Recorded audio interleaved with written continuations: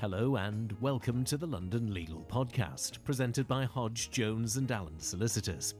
Our leading solicitors share their views on latest legal issues and developments, and how the law might affect you, because we care about righting wrongs and providing first-class personal legal services. So please enjoy this, the London Legal Podcast, presented by Hodge Jones Allen Solicitors.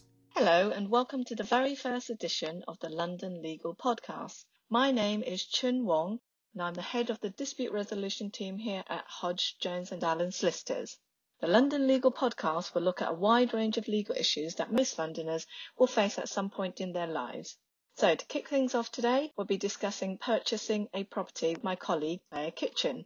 Claire, would you like to introduce yourself? Hello everyone. My name is Claire Kitchen and I've been a partner in the dispute resolution team since 2017. I qualified as a solicitor in the north of England in 2002 and specialise in high value dispute resolution, often involving property.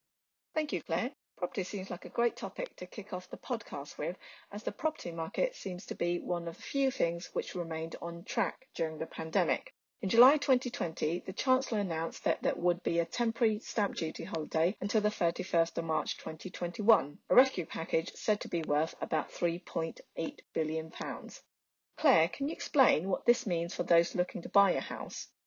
Yes, of course. When you buy a property, you have to pay stamp duty land transaction tax, which is called stamp duty for short. And this usually applies to properties costing more than £125,000 or £300,000 if you are a first-time buyer. Now, there are various bands depending on the property's value and additional charges on property that isn't your principal private residence. To put this into context, let's say that we have someone in London who isn't a first-time buyer and they're looking to purchase a £495,000 property as their home. They would usually have to find an extra £14,750 in stamp duty. However, to keep the property market buoyant, stamp duty has been frozen until March the 31st, 2021, as you said, Chun. And this means that properties valued at under £500,000 are temporarily exempt, meaning that our example buyer now does not have to pay any stamp duty at all, saving almost £15,000. £15,000 is clearly a substantial saving. To put all this into context, new data from the Office of National Statistics showed London properties now sell for an average of £489,000, an increase of 3.5% in the year to August 2020. So stamp duty holiday clearly affects a lot of potential homeowners, especially those in London. There's now a rush for people to take advantage of this holiday, and given the high figures we've spoken about, most people in London looking to buy a property will only be able to do so with someone else, whether a partner, family member or friend. However, before you embark on the biggest investment of your life, there are some important things to consider, which we will now discuss. Claire, how can two or more people own a property? There are two ways in which people can hold property together. The first is known as joint tenants and the other is tenants in common. And why does it matter, Claire, how you own a property, whether that's joint tenants or tenants in common? Well, the property is treated differently as to whether you hold it as joint tenants or tenants in common. So, for example, if you own as joint tenants, when one of the tenants dies, it automatically passes to the other party, and that's outside of any estate. And if you own as tenants in common, your share will be decided either by your will or the rules of intestacy. And I must point out here that there is a difference between legal and beneficial title. So Claire, how do you reflect the type of ownership you actually want, whether that is joint tenants or tenants in common? Well, you should be asked by your conveyancing solicitors how you want to hold the property, and you have to select this on the documentation that transfers the property, which is known as a transfer form or TR1. If you're going to be tenants in common, you may need to enter into another document, which is called a deed of trust. And if you're tenants in common, there is usually what we call a Form A restriction on your title at the Land Registry. Thank you, Claire. Does it matter what you plan to buy the property for? For most people, it will be their home, but for some, it might just be an investment.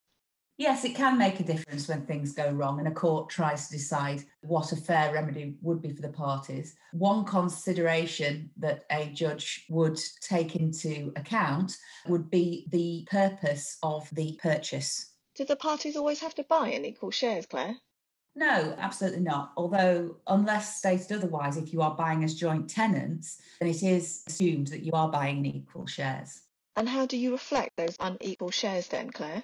This could be reflected in the document I referred to a little earlier, which is called a deed of trust. It will also depend on the intention of the parties at the time and what discussions or agreements the parties have had. And ideally, all of this should be documented in writing to avoid arguments and disputes later. What happens then when circumstances change between the parties? Well, this is a common issue. Things can and do change. Ideally, the parties should have thought about all this at the time when they were planning to buy. So any scope for change should have been considered at the outset. You can change the way the property is held from joint tenants to tenants in common or vice versa. And you can change the legal ownership from joint tenants to tenants in common by severing the joint tenancy. To change from tenants in common to joint tenants is slightly more complicated, and you will need the agreement of all the co-owners. And you have to decide if the remaining party should have the right of first refusal to buy out the party wanting out, or should the property be sold and the proceeds split. And what happens if something goes wrong? Well, things do go wrong, and that's where we see most of these cases where parties have fallen out. Hopefully, despite any personal disagreements, properties and issues relating to the properties can be agreed amicably. But we would suggest you seek legal advice immediately about protecting your position if you do own a house or property with someone else. There are lots of remedies that a court can provide that are available to disputes over co-owned property. So, for example, a court can make a declaration as to who owns what proportion. The court can order that the property be sold. And the court can also carry out an accounting exercise showing who's paid what. Thanks, Claire. Finally, do you have any top tips to share with our listeners? The first point is that you should always get the right advice from the right professionals before embarking on the purchase of a property with someone. Each purchaser should get independent mortgage and legal advice separate from the other co-owners. In that way, everyone is aware of all the consequences of co-ownership and can take appropriate steps to safeguard their interests. If the property is to be legally held by more than one person, a lender is likely to require that all legal owners are party to the mortgage so that the bank are fully protected. A good idea would also to set up a joint account, and from that, joint expenses for the property can be paid. Also, the parties can trace which party has made what contribution. And if you do pay into a joint account, it may be a good idea to reference each payment made. So, for example, new boiler or service charge payment, council tax, that kind of thing. That's very helpful, Claire. If the property is to be your home, extra protection may be available to people who are married or in a civil partnership. This and other aspects of your relationship can be properly dealt with in what we call a cohabitation agreement. Please do make sure you tune into our next episode where the family team at Hodge Jones Allen Solicitors will be explaining cohabitation agreements in further detail. That concludes the first episode of the London Legal Podcast. We hope you have enjoyed it. We also have a blog on this topic with more details and advice which our listeners may find useful. The link will be below. If you have any questions or comments, please leave them below. And of course, if you found the podcast useful, please do share it with your friends and family. Thank you.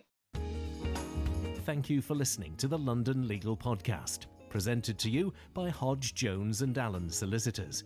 To listen to more podcasts, follow us on SoundCloud or visit our website www.hja.net